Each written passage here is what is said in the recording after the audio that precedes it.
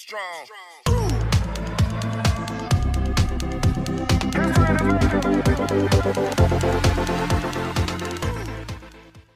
नमस्कार मेरे प्यारे बच्चों, नमस्कार my dear students, welcome back to Goenka maths study. आज हम यहाँ पर बेटा एक बहुत ही महत्वपूर्ण टॉपिक पर चर्चा करने के लिए आप सभी के सामने मैं उपस्थित हुआ हूँ। National educational policy 2020, what is the NEP 2020 और इस NEP 2020 का वोकेशनल एजुकेशन का क्राइटेरिया मैं यहाँ पर आज आपके सामने प्रेजेंट करने वाला हूँ। What is the vocational.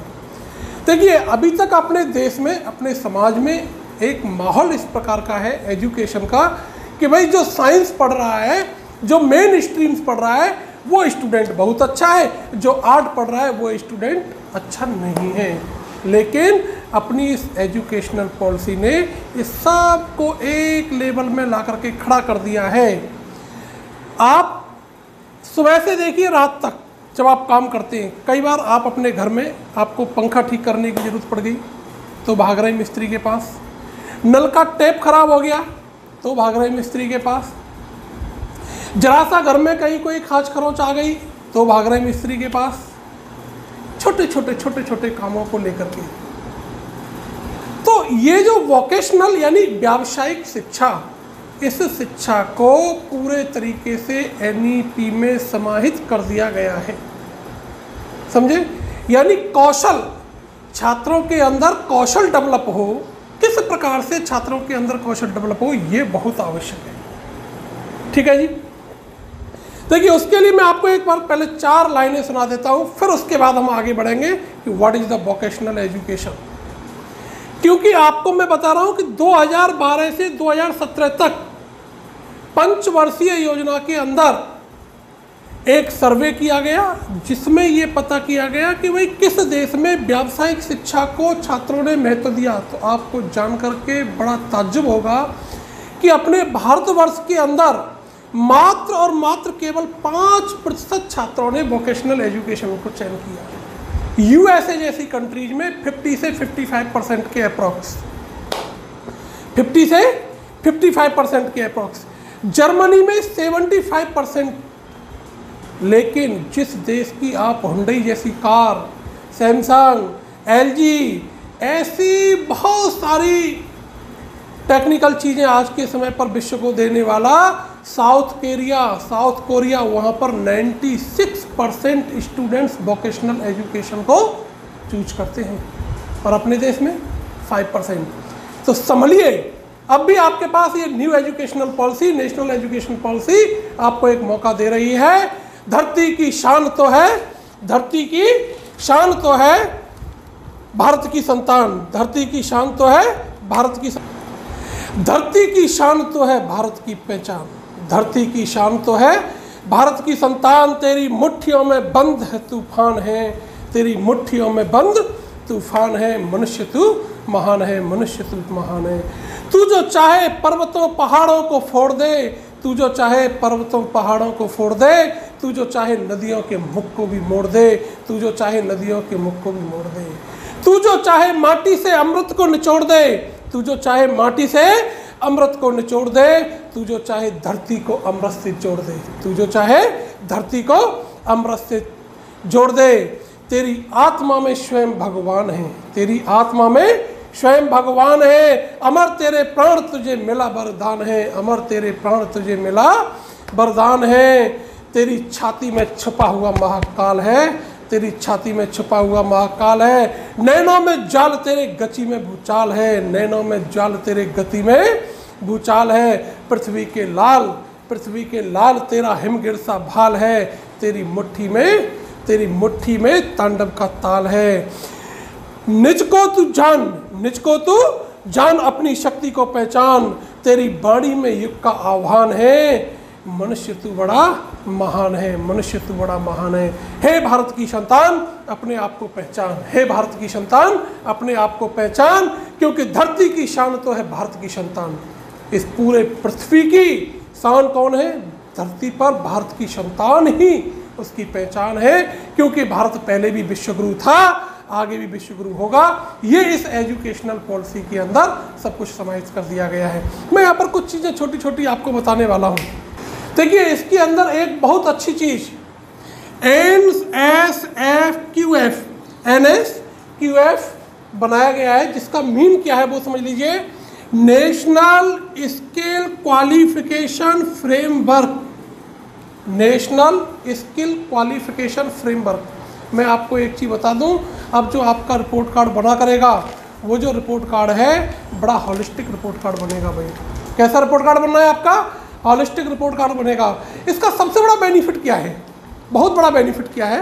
Class 6 से ही 6 से ऊपर 8 तक बच्चे को ये पता चल जाएगा कि भाई मुझको यहाँ पर ये जॉब चाहिए, मेरा ये जॉब का क्राइटेरिया ये है, मेरा जॉब का क्राइटेरिया ये है।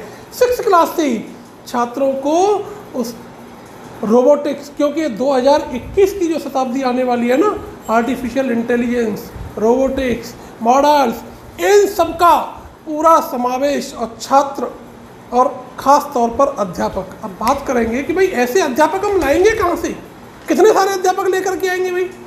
उसके लिए छोटे छोटे शॉर्ट टर्म्स कोर्स टीचर्स को भी सीखने पड़ेंगे, जिसको हम कहते हैं लोक विद्या। क्या कहते हैं जी? लोक विद्या।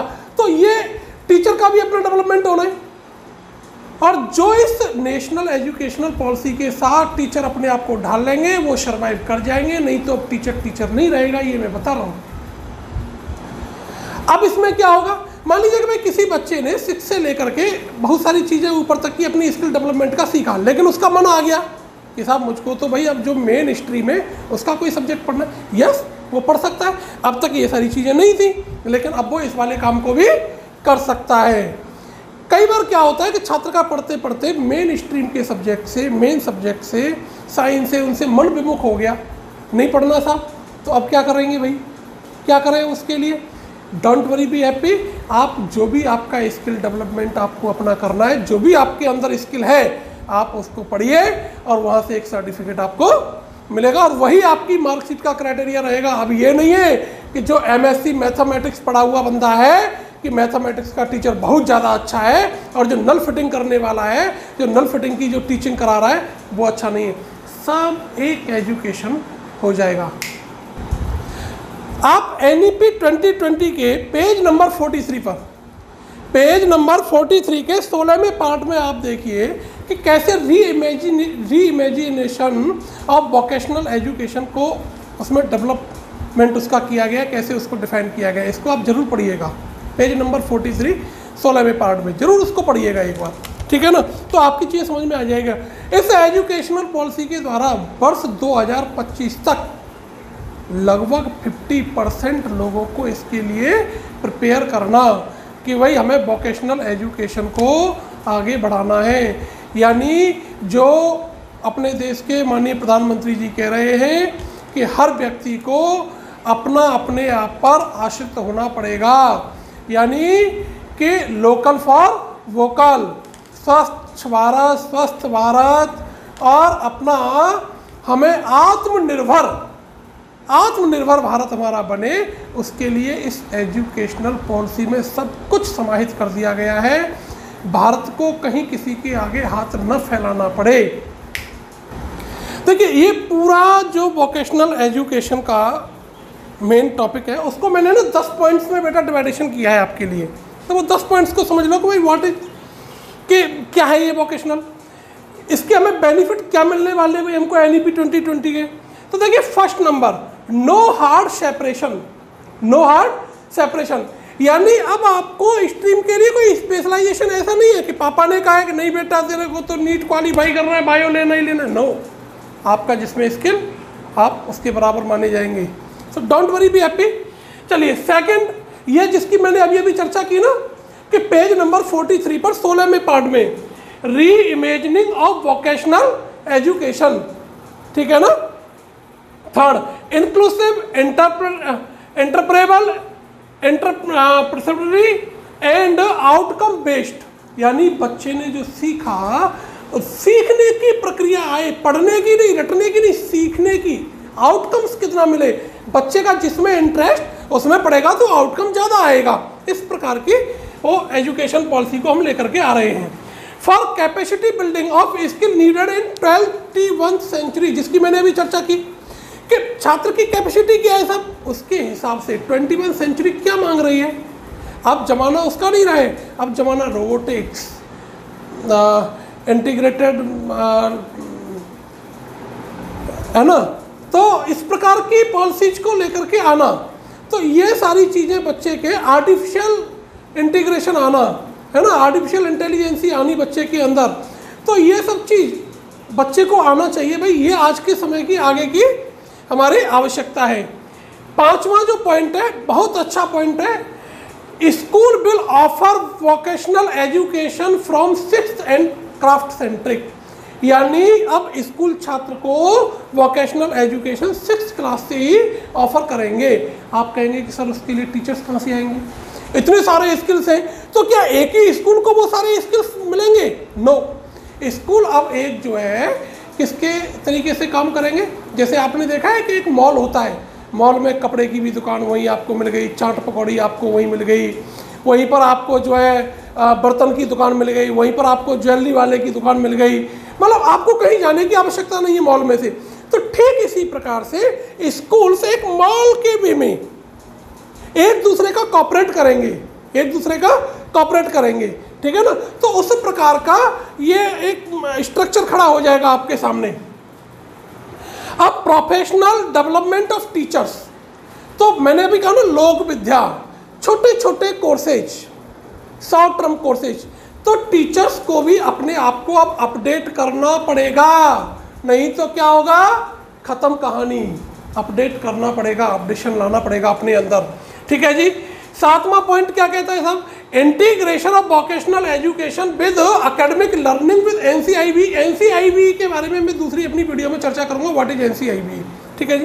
फिलहाल हम यह बात करते हैं कि integration of vocational education with academic, तो जो वोकेशनल एजुकेशन है उसका एकेडमिक के साथ जोड़ना कैसे, आपका मैंने कहा ना कि रिजल्ट कार्ड जो आएगा वो होलिस्टिक आएगा, ठीक है ना। अब जो रिजल्ट कार्ड बना करेगा वो कैसा बनेगा, होलिस्टिक बनेगा, यानी आपका मन अभी साइंस में नहीं लग रहा है, मैथ्स में नहीं लग रहा है, आप कह रहे हैं कि सर मेरे को तो जो है साहब मोटरसाइकिल ठीक करना बहुत अच्छा लगता है साहब, मोबाइल ठीक करना बहुत अच्छा लगता है साहब, लैपटॉप का मुझे हार्डवेयर इंजीनियर बनना बहुत अच्छा, करिए, डोंट वरी, जो आपके अंदर है टैलेंट उसको आप रिप्रेजेंट करिए, उसका आपको एक सर्टिफिकेट मिलेगा, दैट्स ऑल। फिर आपका मन किया कि नहीं साहब मेरे को तो साहब MSc करना है मैथमेटिक्स से, करिए ना, कौन मना कर रहा है।